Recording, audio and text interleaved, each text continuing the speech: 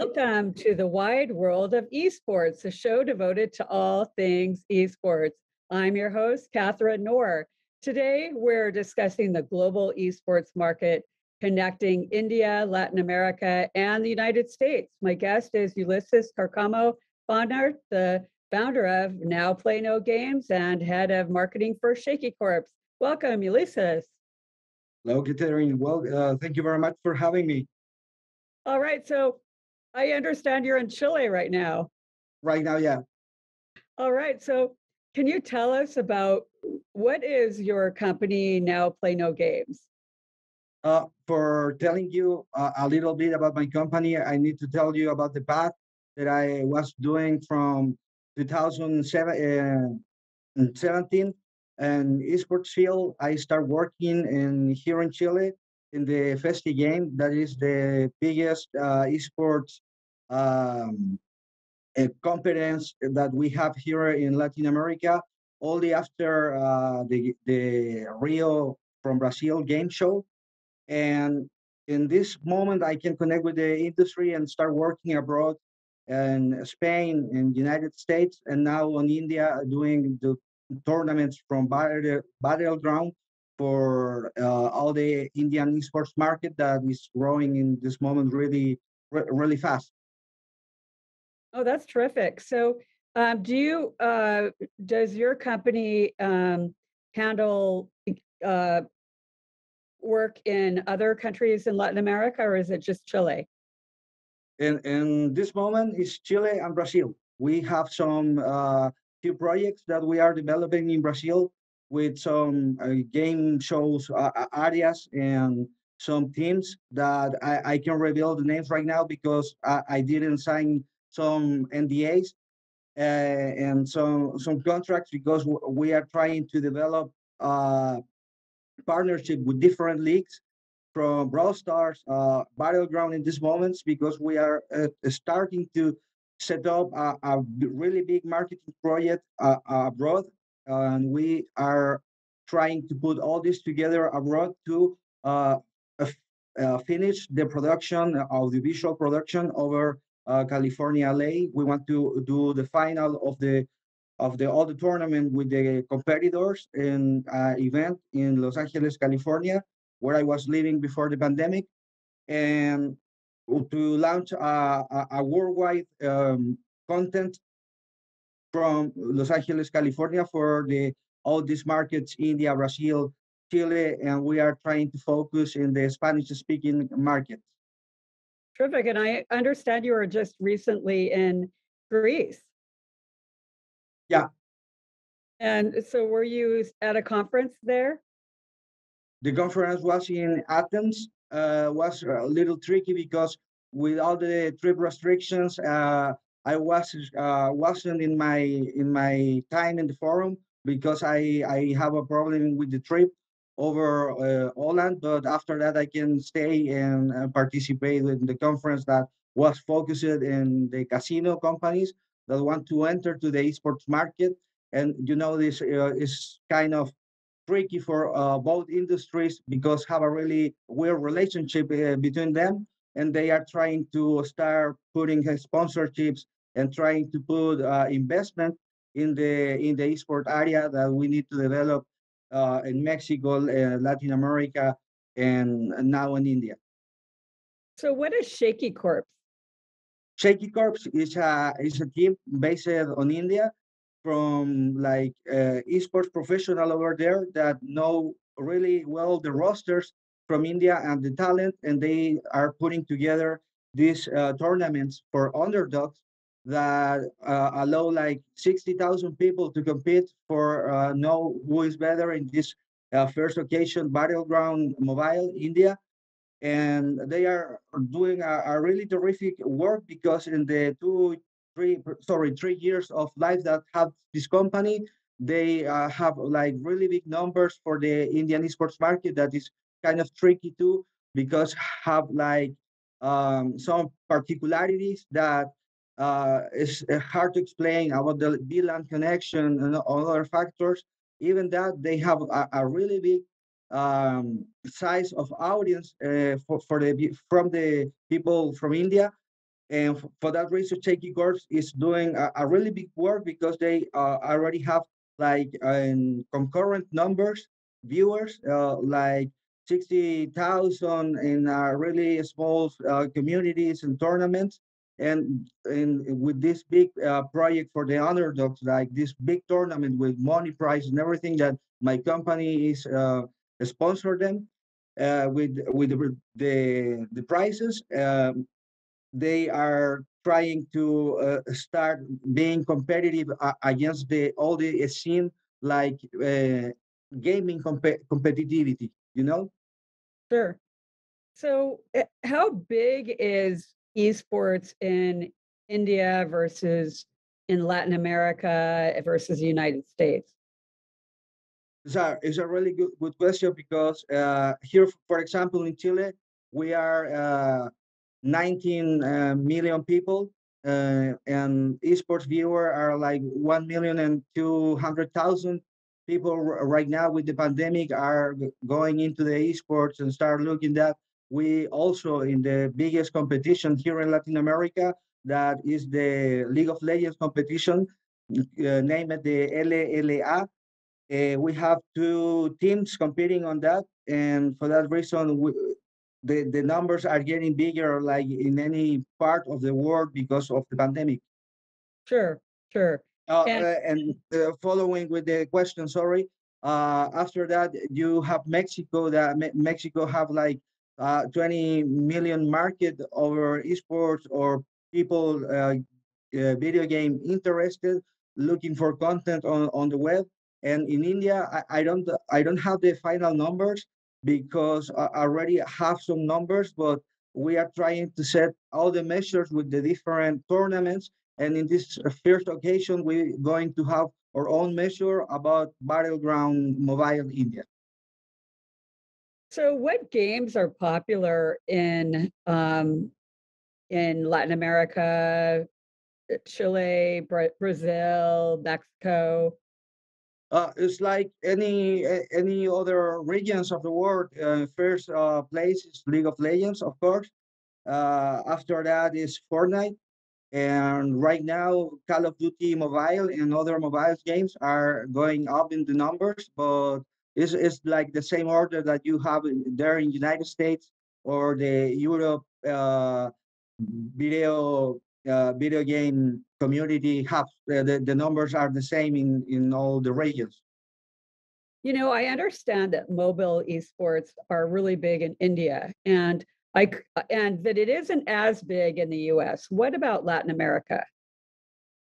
Yeah, Latin America is a really special place to talk about that because, for example, in Argentina and Peru and Chile, we have more cell phones than people here have. Like, I don't know if here in Chile, the last time the government say there are over like 27 millions of cell phones working, active.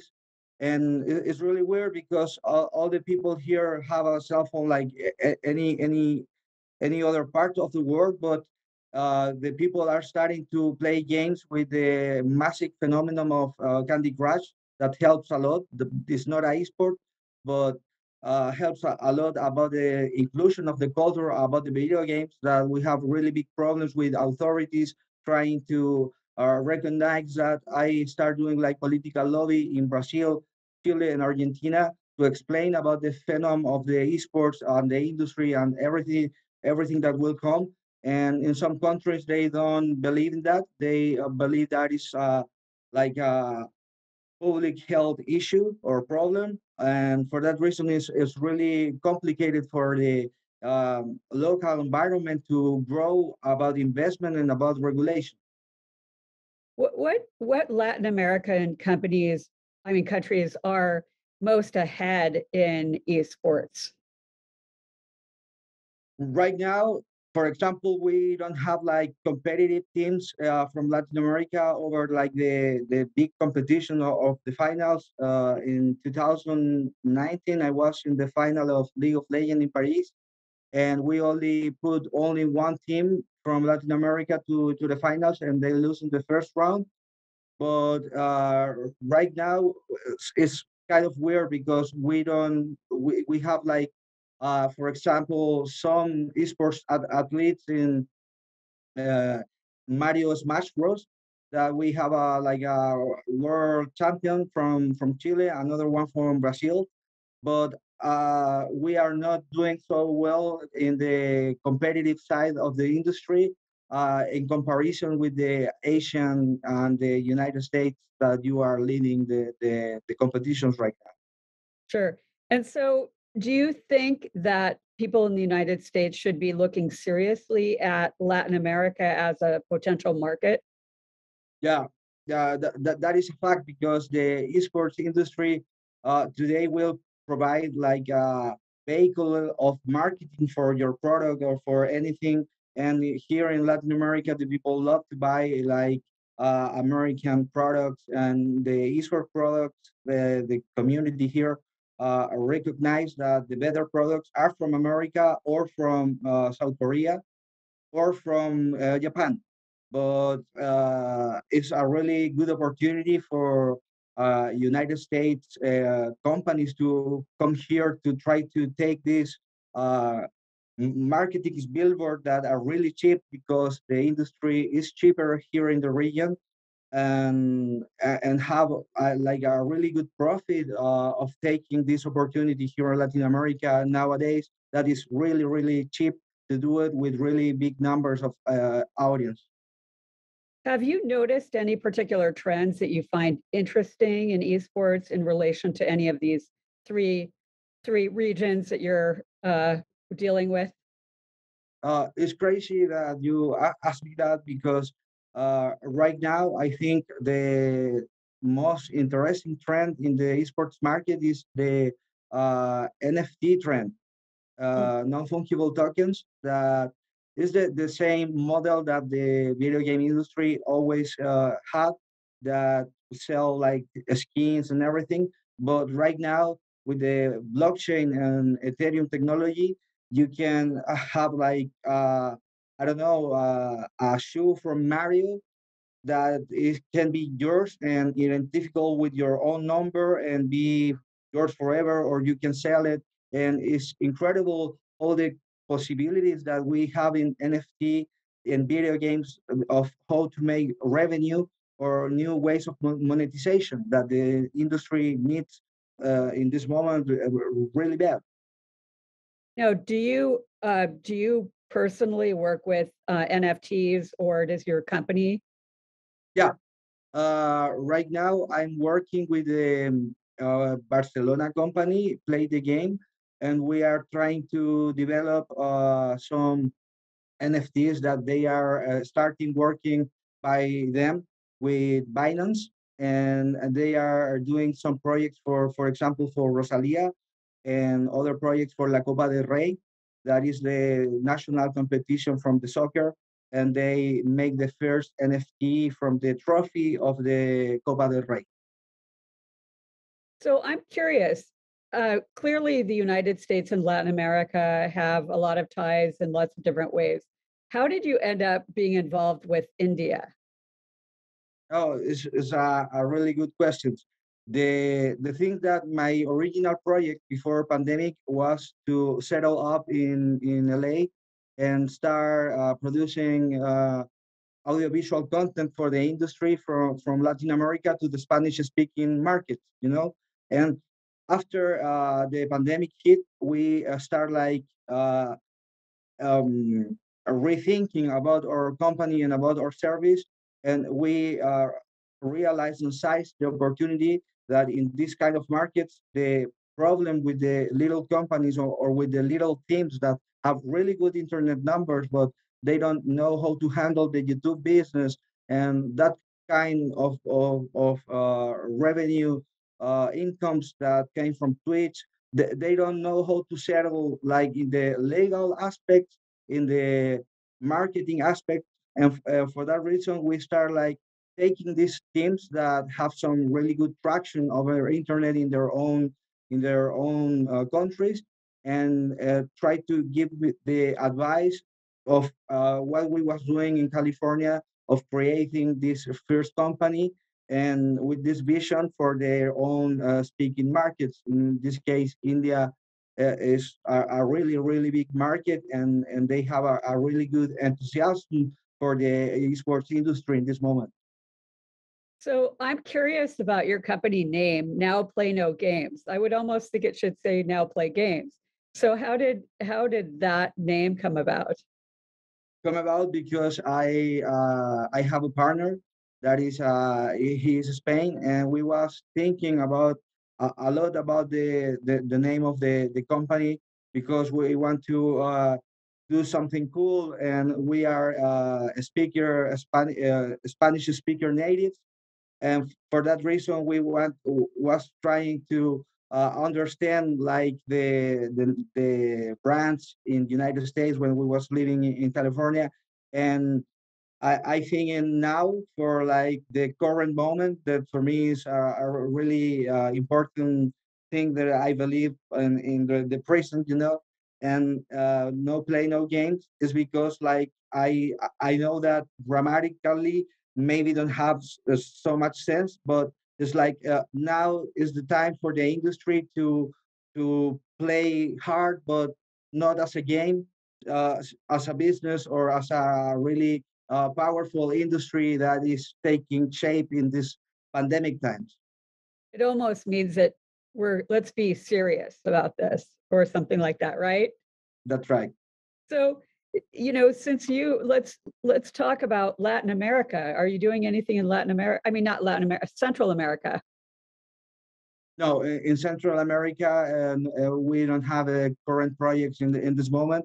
Only we was advising a League of Legends team that was named KLG, and we was doing like marketing advice with them, connected with the Mexican investors, and we was doing a really good work with them and over Mexico. But we decide to don't do like tournaments or that kind of stuff, because the pandemic situation in Mexico, as in any place of the world, was really was really bad at the moment that we could have like a project or like a tournament, and we decided to shut down and wait.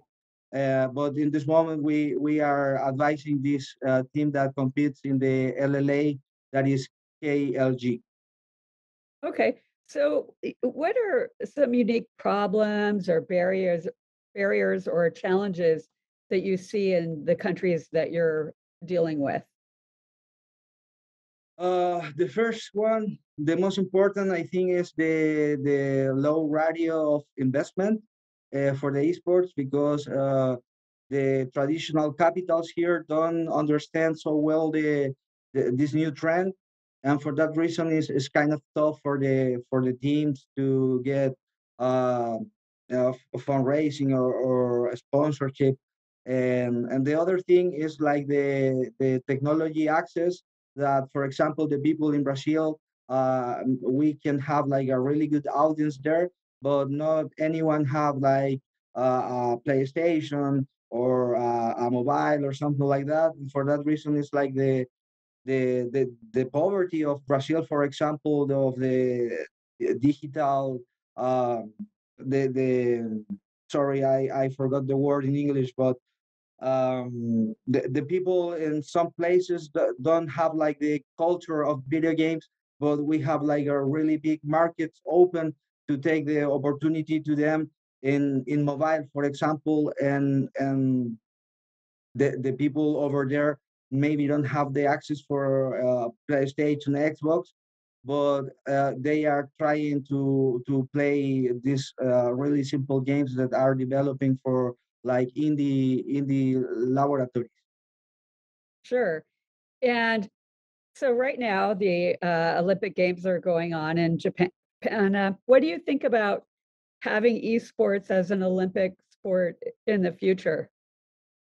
For me, it's really simple, because I was thinking a lot about the this debate, and for me, it's chess decide like the whole thing, because when you are playing video games, you spend like more energy. The calorie consumption is different, and for that reason, for me, it's really simple. Esports should be at the Olympic Games.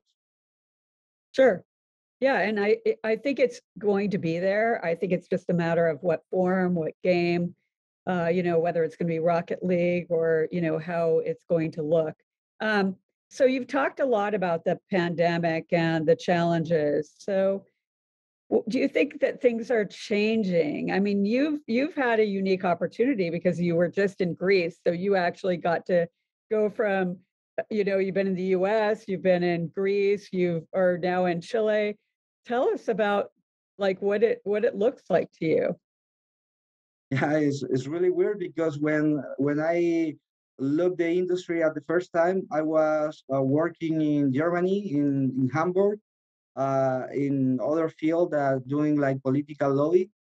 And when I was coming back to see my family in 2017, in 3 days before my flight, I met the people from the Esports Observer that they was trying to create this first company that informs about esports and everything. And that was the first time that I realized about the opportunity in Germany. And after 3 or 4 months, I start traveling like every country for 5 or 6 months, and going to the exhibitions, tournaments, and everything. Was really easy to connect with a really high executive from the industry in that moment, because everything was kind of starting as this final shape that they want to give to the esports, the publishers right now. They want to do like these really big shows and really big arenas, and we are seeing how the investment are going over there. And esports going to, I think, is going in some point to defeat like the traditional sports about audience numbers. I think that's going to happen in, I don't know, 2 or 3 years. Sure. Yeah. What what's next for you? Like as the pandemic hopefully um is winds down and things start opening up, what are your thoughts about where you're headed? My company organization, we think the company always, uh, from doing the content in LA, because we believe that the opportunity in LA is unique, because the price of the content from LA is already crazy, because California, Los Angeles already win this competition, of the quality of the content. And for that reason, I think the next thing for us is come back to LA, and start trying to settle agreements and partnerships with the content productions over there, and give the assistance to take it for the speaking Spanish markets and resell rights. And we are trying to take that thing over like in Chile, because it's my hometown. And and it's really easy for me to get to the executives here, and to try to put projects together. But the thing for the company is being in LA and start working again, I don't know, in 2022, because I don't think that right now is the proper time to move back to LA again. Sure, sure. So if people or companies want to talk to you about your expertise in doing business in Latin America, is that's something you invite them to do? In this moment, to be honest, it's kind of tricky because I'm in 3 big projects, and for that reason, I want to finish everyone at the time, and after that, maybe I can take some other projects. But right now, I'm trying to finish the India's tournament, and the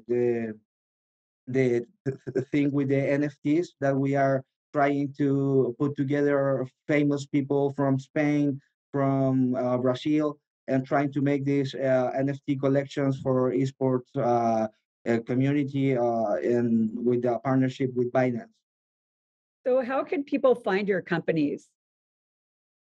Over right now we have my email contact. We are going to launch the website in 7 days more when we launch the Indian tournament that will start uh, um, in a week, and that day we're going to launch the website for our business. But my mail is the better way to contact me. Or LinkedIn, right? You're on LinkedIn. Yeah, yeah, yeah. Sure. Okay. With under your name. So anyway, thank you, Ulysses. I really appreciate you being on my show. And it's definitely terrific to learn about what's going on in other places of the world while we can't travel so much. That's right. And for me, your show is really good about that because when I was in Chile, Brazil, in the pandemic, that I had the opportunity to go over Brazil to work on esports. When I was watching your show, I can understand what is happening in the other places. And I want to thank you again for having me. Oh, you're very welcome. It was a pleasure. Anyway, thank you to our viewers for joining us today. Make sure to tune in next week. My guest will be Benjamin Bueno de Mesquita, the founder and CEO of Beacon GG. We'll be talking about trends in esports. See you then.